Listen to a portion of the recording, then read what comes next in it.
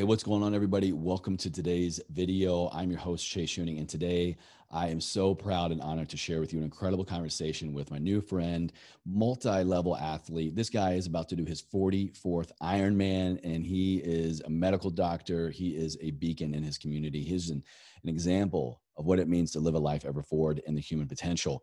Definitely want to check out this conversation. Welcome to the show with Dr. David Minkoff. We're going to be talking a lot about the current status of the world, the United States, the whole medical approach, the whole media disillusion of COVID, what is going on, best ways to protect yourself, to boost your immune system, to decrease all-cause mortality. And then we get into longevity. We get into what it means to be an Ironman. We get into what it means to take inventory of the things that matter most in your life so that you don't take them for granted, whether that's your fitness, your nutrition, your relationships, your profession. Dr. Minkoff is also the author of The Search for the Perfect Protein, the key to solving weight loss, depression, fatigue, insomnia, and osteoporosis. All this information will be listed down in the video notes and the show notes. Don't miss out. If this was impactful for you, you found one piece of valuable information, make sure to share this with a friend. All right, knowledge is too precious to keep to ourselves. Welcome to the show. This is Ever Forward Radio. 3, 2, 1.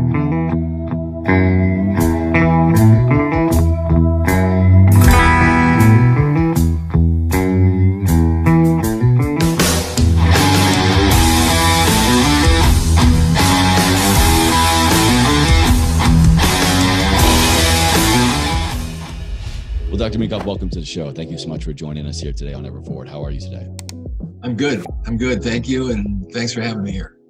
We were just connecting. I learned that you're in Florida, in which I know when I was kind of glued to the screen for a little while, like I think a lot of the world was the last few months, Florida was kind of a hot seat for a while. And someone who lives there, works there, and is a medical doctor, what's been kind of your personal and professional take on the Florida situation? Was it really as hype as a lot of the media was making it seem? What was the day-to-day life like? How did it affect your job? What was kind of your experience with COVID here? Job, we just worked right through it. Our clinic has a lot of people with chronic illness, so we don't allow anybody who's really sick in here. So if people are screened for COVID, they can't, we don't let them in. We test them before. But our regular clientele, about 3/4 of the patients we see come from out of town. Most of them have seen an average of 13 doctors, and they have, fairly serious medical problems: chronic fatigue, Lyme, multiple sclerosis, autoimmune disease, things like that. And so we have a large clinic here. It's probably one of the biggest in the United States, where we handle people sort of 85% of the time. We get it right and people get better. See a lot of cancer. So our clientele is mostly from out of town. So for a while, a lot of people wouldn't travel, but now it seems like things are opened up pretty well and people are coming. Florida has a lot of older people, so there's a lot of retirees, there's a lot of nursing homes. So I think some of those people got hit. Governor in Florida has been really pretty much right on everything. He's trying to open it up as much as he can. So, there was a few months where we couldn't go to the beach, and it was sort of terrible. Not what you're used to. Now it's same thing for not what you're used to. Same thing for us Southern Californians. You take away the outdoors and the sun and the beaches, things can get ugly, right? Right, exactly. But I think it's calming down, and I think we're gonna, this is so much. It's more politics than it is health and medicine at this point, I think. There's very little evidence that masks help, but everybody's got to wear a mask. Bars are still shut down here because people go to bars and they want to talk to each other and touch each other, and they don't like that. Yeah. Schools, one school opened, then it closed. The SEC, I guess, is going to play football, but they're trying to find people who they can play with. Big Ten isn't going to play football, and the Pac-10 is not going to play football. So it's just. I think the large companies feel a big pressure from liability that someone's going to go somewhere and then they're going to sue somebody because it's their fault that they went and that they got infected. And I think if a net was put over that, like you go there, you're responsible. It's not the, it's not the arena's fault or the stadium's fault or the bar owner's fault. If you went there, you did that on your own determinism, and you are responsible for what happens to you, which is really should be the rule of life, I think. But in any case, in this disease, and then people who are vulnerable or who are health compromised should make choices where they protect themselves. And people who don't feel that way, then they take the consequences of what they get. Like in Florida, there's no helmet rule for motorcycles. That's right. If you want to wear a motorcycle helmet, you can. And if you don't, you can't. Or you don't have to. You do have to wear sunglasses or glasses, eye protection. But really, that's a requirement, but a helmet isn't. No. Interesting. And most of the deaths from motorcycle are from head injuries. And I like motorcycles, so I ride motorcycles and I wear a helmet. But there's a lot of guys that ride with no helmets, and that's their choice. And I think that's fine. As long as you don't expect the state to pick up your medical tab from your broken head, then you can do whatever you want. If you're not hurting someone else, you can live the way you want. You want to take drugs, okay, take drugs. But it's not it's not me or the government that should tell you, because that just doesn't work. Then it's my idea versus your idea, and I'm right and you're not, and that doesn't go anywhere. I agree with you. All the major conflicts in the world have been my religion's better than yours, or my philosophy, my Marxism is better than capitalism, or whichever way you want to spin it, and that never gets anywhere except in a fight.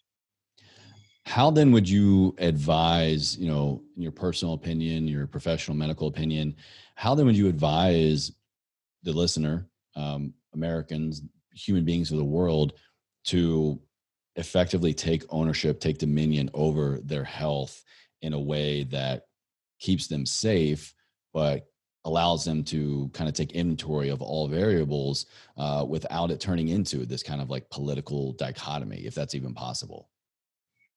Well, I think if you decide you're responsible for your own condition, for your own health, that there are, there's a whole cohort of people who have risk factors which make them more susceptible to COVID, cancer, heart disease, and it's quite identifiable.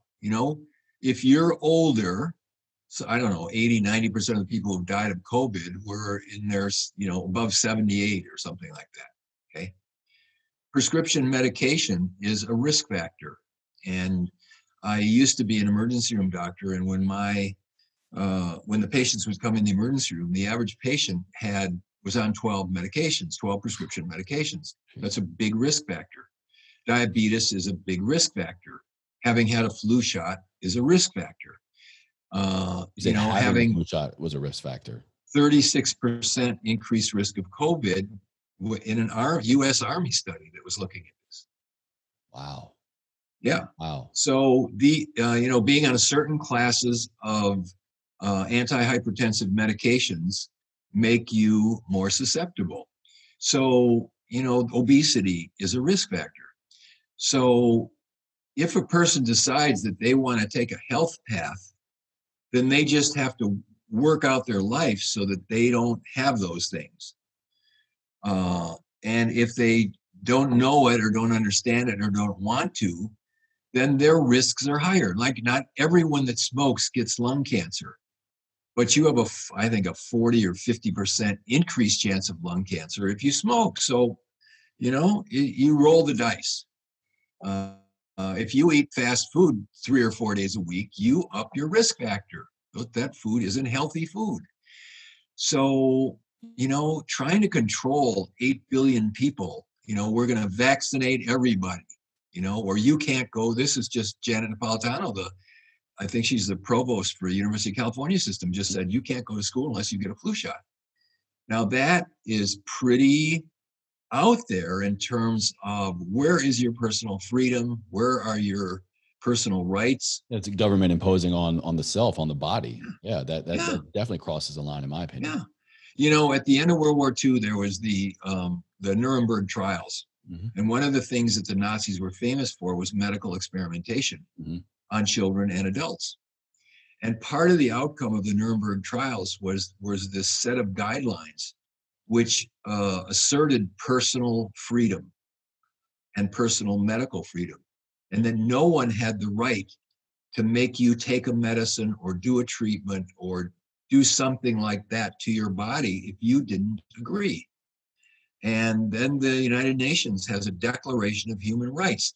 It includes that. And this is just being sort of thrown out the window now across the board in almost every country, you know, to save us from this terrible virus, which it's not a nothing virus, but, you know, 600,000 people a year in the United States die from heart attacks. It's largely a preventable condition. I agree. 600,000 people a year die of cancer. It's largely a preventable condition. Nobody cares about that. You know, that's why I say I think politically this is such a hot football, and there's so much, you know, money to be gained by one side or the other, or, you know, news organizations and promotion of, you know, merchants of chaos, that it just sells. So I think that's the biggest problem. So many things there.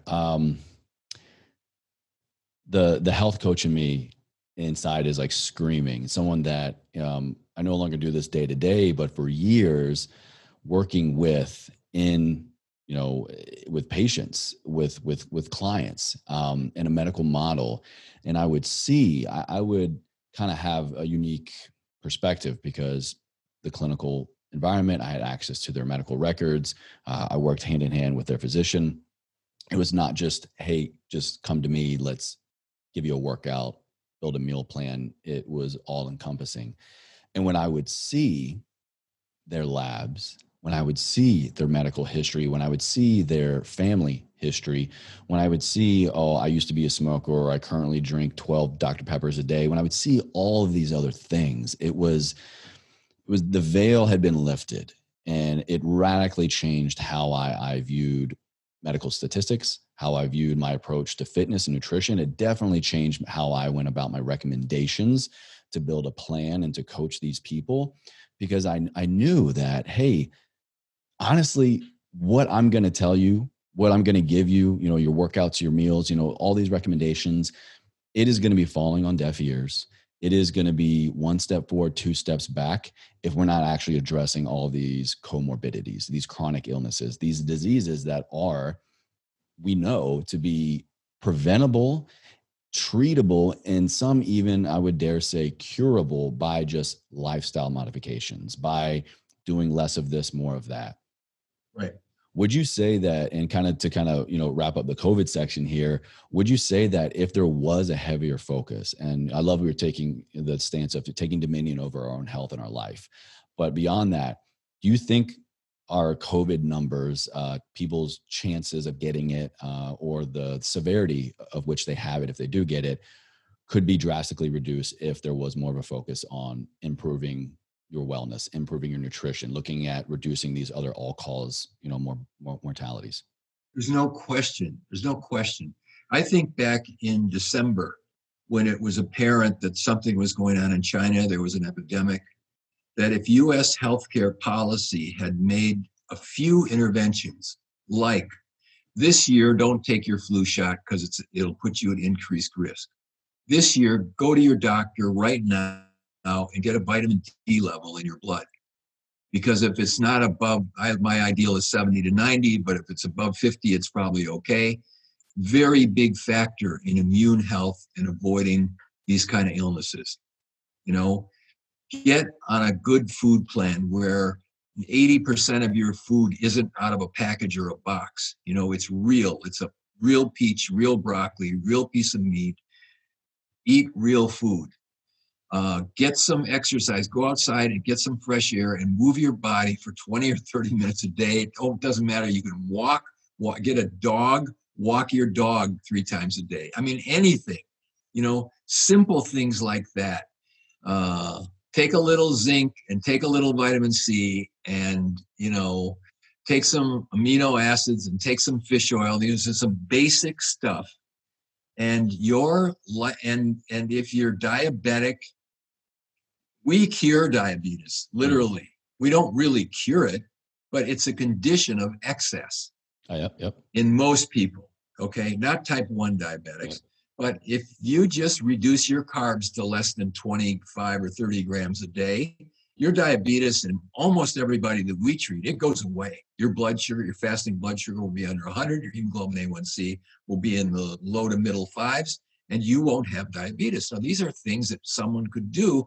And if you said, look, diabetics die a lot faster with the coming pandemic, if you said this in December, now you can correct most people with this. I'm sure you've done this yourself. In 6 to 8 weeks, they can drop 15 or 20 pounds. Oh, yeah. Their blood sugars can come into range. Their hemoglobin A1Cs can go into normal. And all they have to do is you give them a meal plan and just eat this. Yeah. And when you're tempted to when you're tempted to do something else, okay, now and then you can get away with it. If you're 80% perfect, for most people, it works.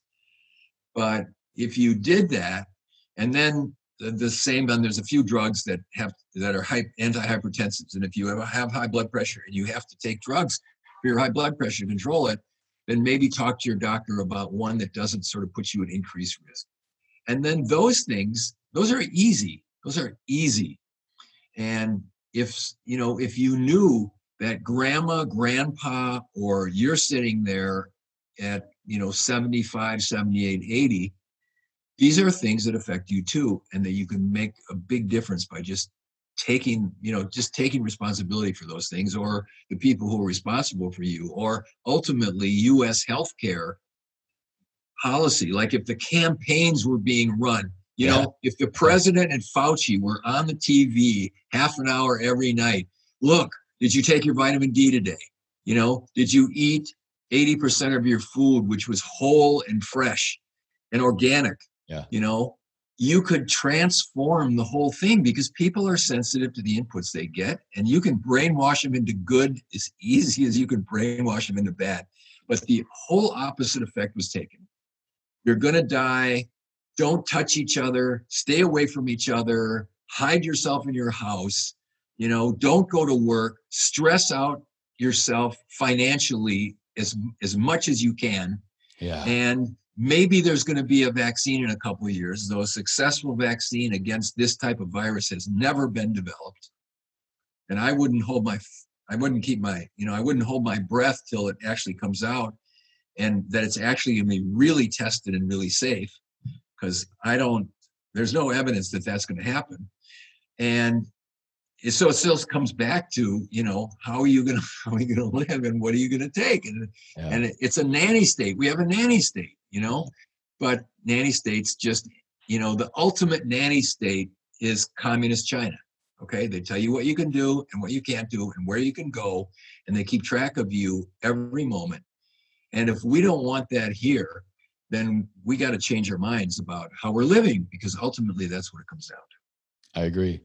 I agree. And that was one of the things that, honestly, it took me a little bit of time to really kind of catch on and pay attention to these guidelines and recommendations that were coming out for social distancing, for the mask, for, shelter in place.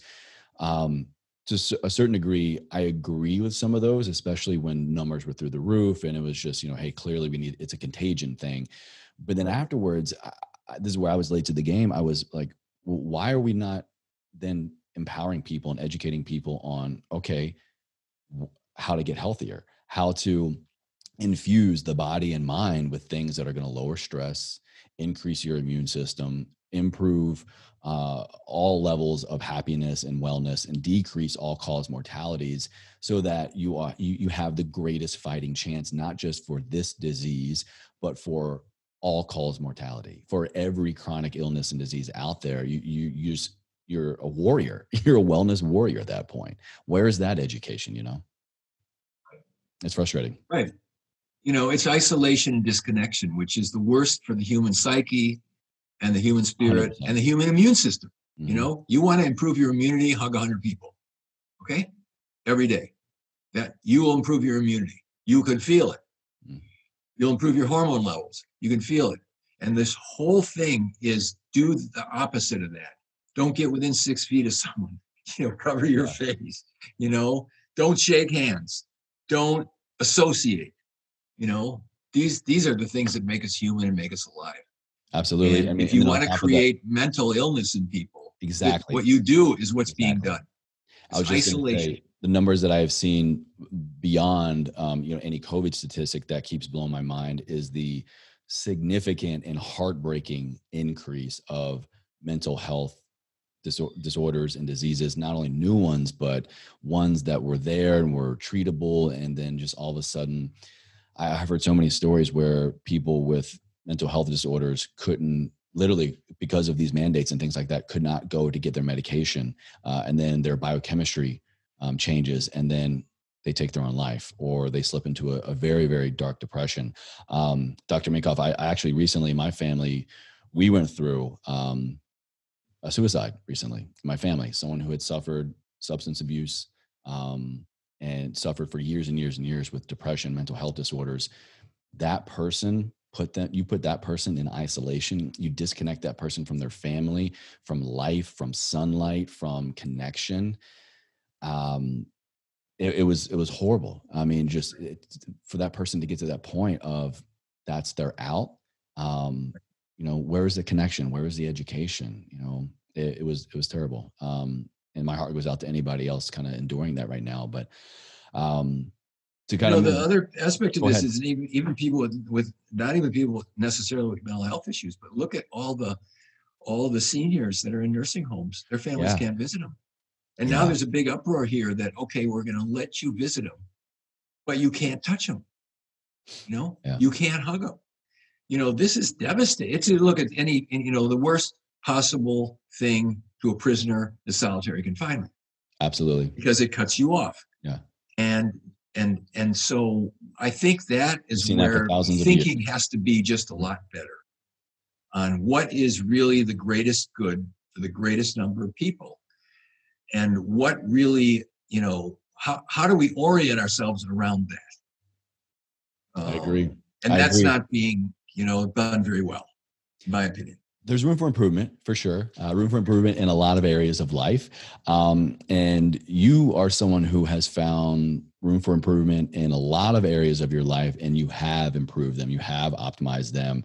Not only are you a medical doctor, but an Ironman, an author, someone that has just found ways to optimize your performance, your daily living in so many ways. How did you get there? What were kind of these initial rooms for improvement that you latched onto, that you even put to the extreme, I'll say, of really testing the human potential in such an event as the Ironman? You just triggered a memory for me that I hadn't thought about in a long time. Oh, yeah. When I was probably 5th or 6th grade, I read sort of a child's version of a biography of Albert Einstein. And he made a statement in there like, your average man doesn't use more than 10% of his potential or 10% of his brain. And, I remember in high school, like, well, how do I fix that? How do I use more percentage of my potential or my challenge brain? Accepted. Yeah. Like, what does that mean? How does that translate to? And luckily enough, I had a mother who wouldn't accept mediocrity from me. So if I would come home with 5 A's and 1 B, the B got all the attention.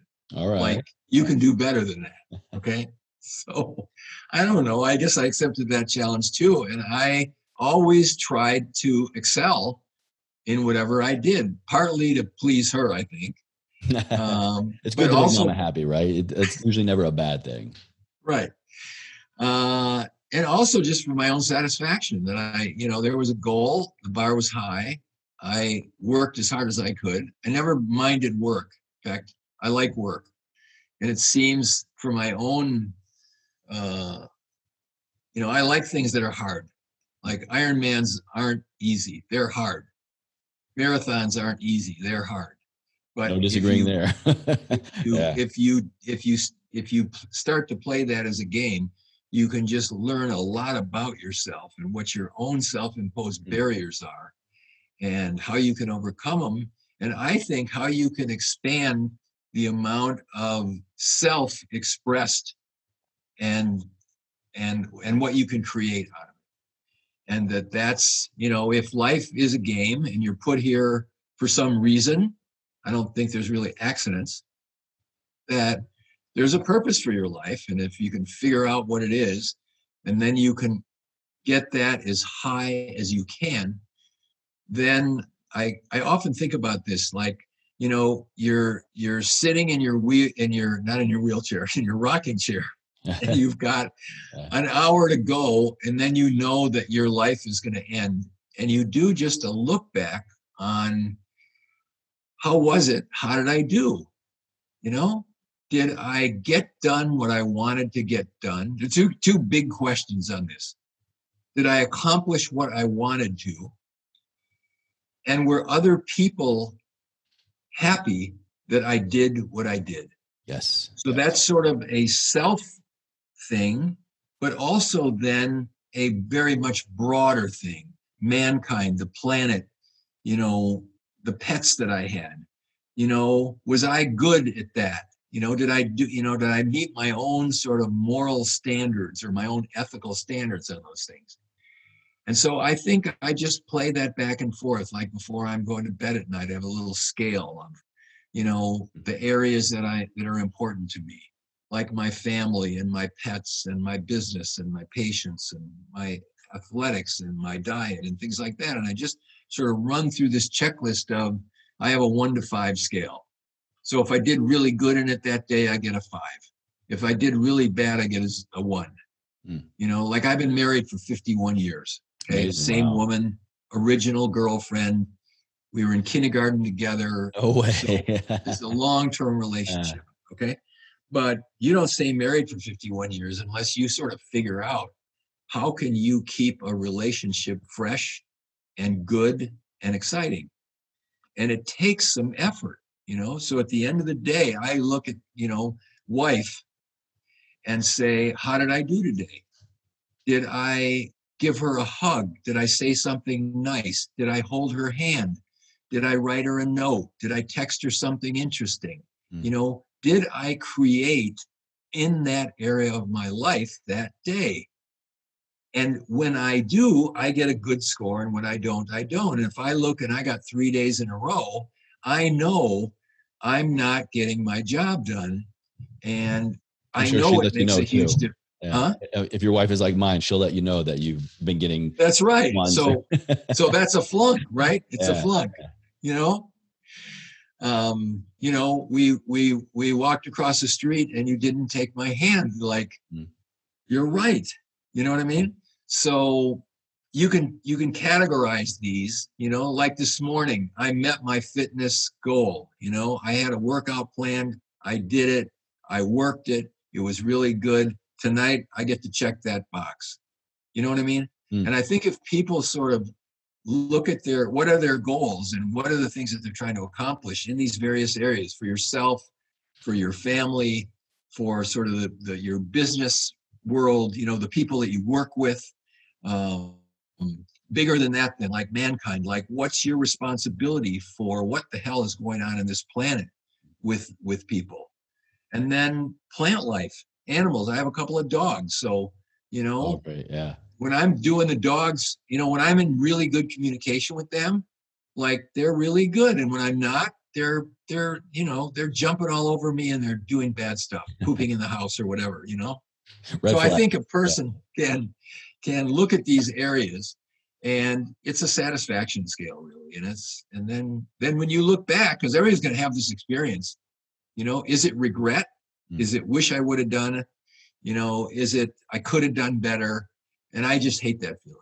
like for me, that's the most negative emotion I get. Oh, it's the worst. Yeah, I'm with you on that. I literally feel you. I hate that sensation. It's something that I strive to work to avoid, really. I love what you're talking about there. Reminds me of this phrase that I would kind of use again, well, in my health coaching practice, but definitely something that sticks with me today for just quality of life is that you can't manage what you don't measure. And when you don't have a measurement, when you don't have a way to kind of take inventory of these things in your life that you yourself say, I value this thing, this person, this place, and you don't check in with that, well, that's when it's a slippery slope to kind of begin to take things for granted, to lose touch with them, to begin to do just even 1% less, to backtrack a little bit. Next thing you know, it's a month, it's a year, it's a decade later. And then you're like, holy hell, how did I lose touch with this person? How did I lose touch with myself? How did I let myself go? So, I mean, I echo 100% what you're saying. It takes little time, even just something as minimal as the end of your day or the end of your week or the end of your month, whatever you can make time for to take inventory of and to measure, then you can effectively manage. And then boom, there's your quality of life going through the roof for sure. Right. Good. When you were going through, training, particularly for your Ironman, what new things maybe about yourself did you discover when you were taking inventory of your training, when you were pushing the human envelope, when you were, going one more than you thought you ever could? I've been in those circumstances. I'm not an Ironman or run a marathon, but my military days, I've put 80 pounds on my back and rucked, 10, 20 miles. You're really surprised at what you can do. And then like that opens up kind of the floodgates of just the self and your thoughts and just life. What did Ironman training, what did that accomplishment and those grueling endurance days teach you more about yourself than maybe you were expecting? I think mostly that, just like life, things are up and down. They're not always stable. It doesn't always feel good. You didn't always do the right thing. But if you can hang in there and keep going, sometimes in an Ironman, I've done 43 Ironmans. 43? So, yeah. Oh my. Wow. I think you're probably the most insane person I've ever talked to. That's impressive. I have one in 2 months. If they're going to have the race, I'm ready for it. So that'll be 44. Wow. No, it's really, it's school, it's school. And you just learn what you thought were your limits. I don't know if you've read David Goggins' book or heard him interviewed. I'm re-listening to the Audible version now for the second time. Yeah. So I think his comment is right. When you think you're done, you're only 30% done. If you had to do it to live, if the penalty was they're going to chop off your hand if you couldn't go another mile, most guys would suck it up and they'd go another mile. Mm-hmm. And finding that place, that self-determined turnoff point. One of the things that's interesting in athletic training is that the brain will shut down before the cardiovascular system or the muscular system will shut down. The brain will perceive that future of this could be catastrophic, and we're going to end it early. Yeah. And that isn't really true, because you throw some amino acids and some salt and potassium, some other stuff in there, and then all of a sudden the brain gets a different idea that wasn't really an accurate perception of what was going to occur, and then you get more. And so I think it's learning that about you, and it applies everywhere. It applies across the board. It's funny you say that. I just brought down, there's this product that is new to me. I'm trying out now. It's called Element.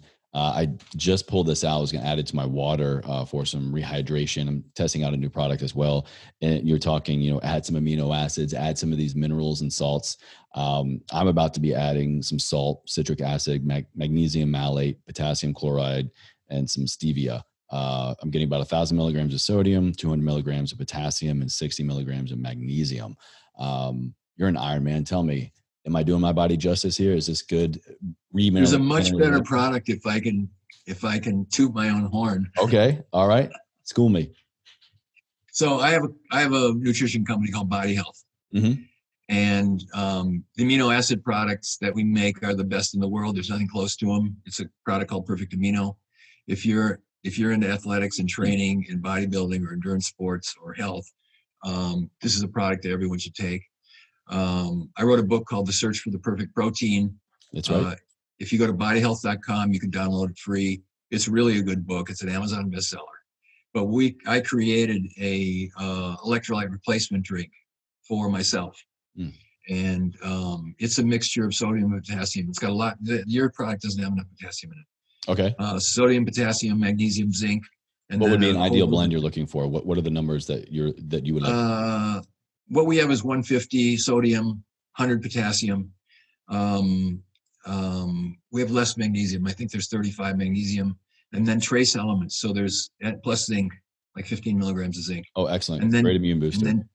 And then 2 grams of the Perfect Amino. It's 8 essential amino acids. And I tell you, so we have a lot of athletes that use the product, like thousands, tens of thousands. And the feedback on that is just extraordinary. And it's the same for myself. Like Saturday, I rode 60 miles. It was very hard. It was with a group. It's really hot here now. You know, like the perceived temperature is like 112. So that's like 95 degrees and 95% humidity. So you're with 20 guys, and the guys at the front always are pushing it. And so we make a really delicious food bar, like 2 of them, like they're really good, and they won't raise your blood sugar. Oh, really? Wow. It really, yeah. It's a Body Health bar. There's a chocolate brownie and there's a blondie, and I use a no glycemic index load. I use a CGM. Okay, yeah. And I track my sugar with everything I do, and my sugar doesn't go up maybe 5 points with a bar. It's 240 calories. It's really good. So I had a bar, and then I rode for 3.5 hours, very hard. All I had was 2 scoops in 2 water bottles, and I was completely fine. It's really good. We have a pro athlete in Palm Springs, and she's training. It's 130 degrees there now, I think, or can get up that high. There's been a heat wave in Southern California the last couple of weeks too. It's funny, actually, on the news the other day, I've never seen a meteorologist have to explain humidity. I'm from Virginia. I'm from the East Coast. We get it. But he had to actually spend time to say, this is the temperature, but it's going to feel like this because of humidity. Humidity is blah, blah, blah. I was like, wow, this is a first for Southern California, apparently. He actually has to explain humidity. But yeah, we're losing so much more than usual through sweat, through daily living, and then through exercise. Absolutely. Right. Anyway, so the product is, we'll have to send you some to try. It's really, thank you. It's really good. And the amino acid addition to the electrolytes, I think really makes a difference. I think it affects the brain in a way that, like I was talking about before, the brain doesn't feel, there's a certain kind of stress it feels if there's too much protein breakdown during exercise, and just trickling in those amino acids seems to make a difference, because I'm hearing it, from the guy, we piloted it with about 50 of our sort of elite athletes, and they virtually all came back, and they're not paying them. They're just, they like to try stuff. And they really feel a difference. Anyway, I'll get you some and you try it and see how it works for you. Oh, I would love to. Thank you so much.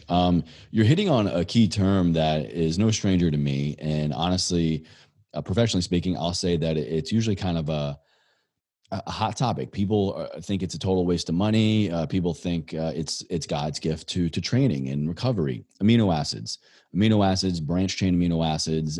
So many different schools of thought of this is great for you. It's good for intra workout, for recovery, for just getting immediate, protein profiles to your muscles, for mostly for recovery and protein synthesis. But then other people will say it's a waste of money. It's useless. Which one's right? What's your experience here with amino acids? Well, I think branch chain amino acids are actually a waste of money. I don't think they do anything. There's no good science on branch chain amino acids. They do spare muscle, but it's only because your body's going to turn those branch chain amino acids into a carbohydrate, and you're going to have some fuel rather than breaking down your own muscle for fuel. You can use those. So I think that it's an industry, but I don't think there's any science to it. Okay. Um, So then what's the one difference of the between branch things, chain and the amino acids you're talking about? yeah, because there's 8 essential amino acids, which include 3 branch chains. So leucine, isoleucine, valine, but then there's 5 more essential amino acids. And if you don't get all 5 at the same time when you eat in the right balance, most of the amino acids don't get utilized to make your own body protein. Mm. So if people are interested in it, they should look at the book, because you can calculate, you can actually do an experiment of, let's say, my only protein source for the day is going to be whey protein, just as an example. So you eat fruits and vegetables all day. You get some calories from that. There's very little usable amino acids in fruits and vegetables, so there's negligible protein in fruits and vegetables. Sure. But you're going to say, okay, my daily requirement for protein is, let's say, 100 grams. I'm going to eat 100 grams of whey protein. And then you can measure nitrogen in and out. So what makes a protein is that it has nitrogen, whereas carbs and fats don't have nitrogen. So in 100 grams of whey protein, there is about 16 grams of nitrogen available. Now, if the body's going to utilize all that nitrogen and make body structure, so that you're going to make muscles, tendons, ligaments, neurotransmitters, hormones, all the various stuff that proteins are made, that our body's made out of, then whatever nitrogen gets utilized in the body as part of a protein or an enzyme, it's not going to be eliminated. It's not going to be urinated out. So if you say, okay, I'm going to take in 16 grams of nitrogen on that day, and better to do it like 3 or 4 days. The experimental study was for a month, but let's say you do it for a couple of days. So you say, I took in 16 grams of nitrogen. I'm going to collect my urine for 24 hours. And you can send a urine to LabCorp and ask them to measure how much nitrogen came out in the urine, because our main method of getting rid of excess nitrogen or non-utilized nitrogen, because nitrogen is a waste product for our bodies, is to pee it out. So probably 6% of the nitrogen leaves through the urine. So if you do that experiment with whey protein, what you will find is that 84% of the nitrogen that you took in came out. Wow. You didn't make protein out of that. You made a carb plus nitrogen. Now the carb you can burn. Okay. Interesting. And the nitrogen is a waste, and it came out. Now, if you look at soy and dairy, any dairy protein, it's about 16 or 17%. If you look at meat and fish, it's about 33% retained. So it's twice as good as dairy or soybeans. Whole eggs are the highest, the second highest. They're about 48%. So if you want the best protein source that you can have as a recovery meal, or if you're a bodybuilder and you're building, it's egg plus yolk, white plus yolk. If you could get breast milk, it's even better. It's 49%. Wow. That's hard to get. Okay? Sure, yeah. Unless you know a girl, right? Unless you know a girl. Yeah. A recently delivered girl. Yeah. Okay, yeah. Who's got extra. The vegetable proteins run under 10. Spirulina is like 0 to 6%. So not very good. This product, Perfect Amino, which I'm talking about, is 99% utilized. So you put in 10 grams of amino acids, 99% of it is going to stay in. Less than 1% is going to come out in the urine. It makes it very powerful. Amazing. So if you're trying to recover, or you're trying to build, or here's what we found, is that I've measured amino acid levels in thousands of fasted patients. All the sick patients are very low in serum levels of amino acids, especially essential amino acids. Interesting. They're all deficient. I've tested many elite athletes. I've worked with a lot of elite athletes, triathletes and Tour de France riders, and most of them are low. And when you give them Perfect Amino as a supplement to an already good diet, they normalize their serum amino acid levels, and they tell you that the recovery is much faster. If they're looking for a strength athlete, if they're looking for strength gain or for bulk gain, you see a huge difference. And if you go on our website, bodyhealth.com, you can find there's hundreds of testimonials about the effects this had in people. And so I started using it in my practice, and then I used it in myself first because I'd gotten injured. I was a vegetarian triathlete, okay, for many years. Not that many of those out there, or at least right. Not one. No, and I, you know, Ironman. Right. So this is about 10, 12 years ago. And I got injured. I tore a hamstring. I didn't really tear it, but I strained it badly. And I could not get it to. I've been there. I couldn't. And I did everything. Like I chiropractored and massaged and acupunctured and injected. And I did everything. I couldn't get it to stably heal. I go to the track. I tried to do a hard set of quarters. I couldn't do it. I would feel it. I knew that if I just kept going, I was going to injure it. Anyway, I started experimenting with mixtures of amino acids, and I got this blend of amino acids, and in 6 weeks, my hamstring was healed. Really? And I went and I did Ironman Canada. I'd done it 11 times before. I did it my best time ever, and my maximum heart rate, which was something that I would keep track of. You know, it was 174 for years and years and years. And once I got these amino acids in me, my maximum heart rate went up to 186. Okay, so I got better performance. Yeah, you're pumping. Wow. Pumping. Yeah. So it can really make a difference. And I think for a lot of people, they have no idea that amino acids can make a huge impact in their health. And they're not expensive, and they can be added to anybody's program. They don't interact with any kind of medication, so they're safe to give in everybody. You know, women will call up and say, you know, I used to have to get my hair done every 6 weeks, and now my hair's growing out in 4 weeks. And I'm mad at you because now I have to spend more money on my hairdresser, you know, or my fingernails are now good, or my anemia is now finally corrected, or whatever it is. So I think they can have a huge impact.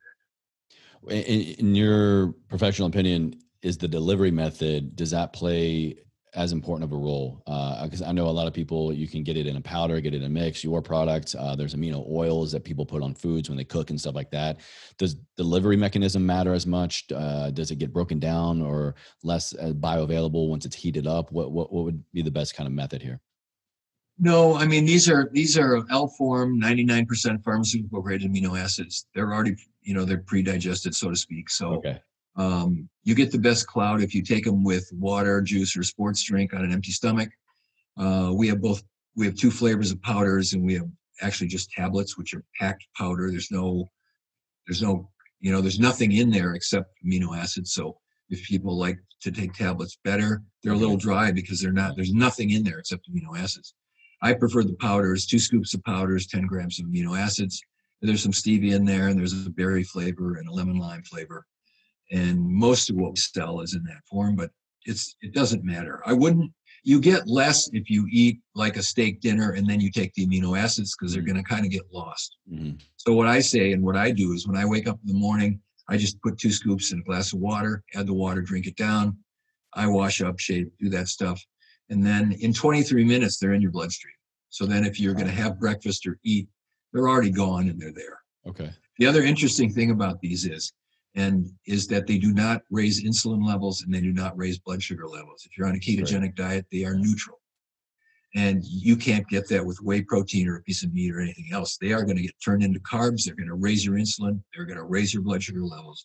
And these things are very unique in that they don't do that. That's powerful stuff. That's powerful stuff. We're getting towards the end here. Definitely going to have all of your information for the book, for the products, and your incredible, Ironman journey down in the show notes for everybody. But where would be the best place to send somebody to learn more about you, your work, and all the incredible power behind protein and amino acids?